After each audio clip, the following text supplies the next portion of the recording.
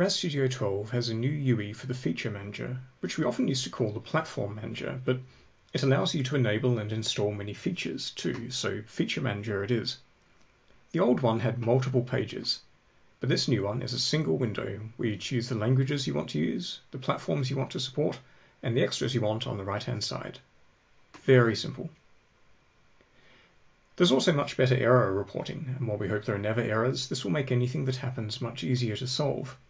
And of course, it's all built with standard VCL controls, uses VCL styles, and supports high DPI. A small but neat feature we've added in the IDE is a light form of syntax highlighting in the various windows that display code snippets, or display info about code in some other way.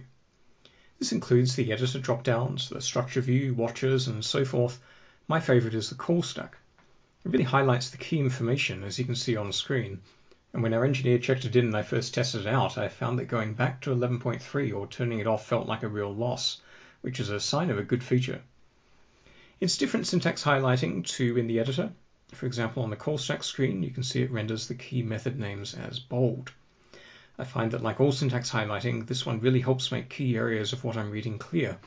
And it's very useful for code in all the parts of the IDE where code is displayed that's not part of the code editor.